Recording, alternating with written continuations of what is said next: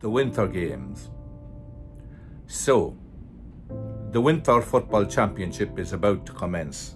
Nobody this year is sitting on the fence. We're all at home, surrounded by tea and technology, searching for a live stream of our team because our dream is still alive. This year, more than ever. And it won't be nice. We're all skating on thin ice because the backdoor system is no more. No, this year the backdoor has been locked up tight as a witch's broom cupboard in June. Only this isn't June, this is winter, and there's a whole list of championship fixtures starting at Halloween. Scary. And there's reputations on the line, and lots of signs for 2-metre spacings. That's far too much room to give your man, like shite to a blanket. That was our plan.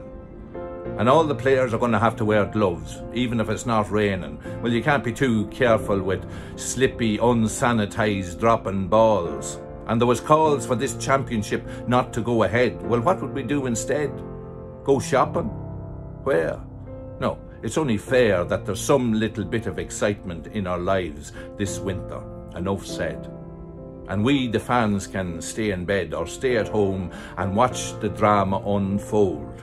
Too cold to be sitting in a stand, too cold for the last chalk ice. We don't need ice cream. We need to watch football on a screen of our choice. We need to watch it on a device that we can throw stuff at and shout abuse at. Never before have referees been so protected. Never before has the fan been so neglected. But that's the way it is. Here we are, getting ready for a tournament of snowball. Who will fall and who will come through? As the lotto says, it could be you. Or will it be the Dubs again? I think it might be Leitrim. Well, if you're not in, you can't win. Come on.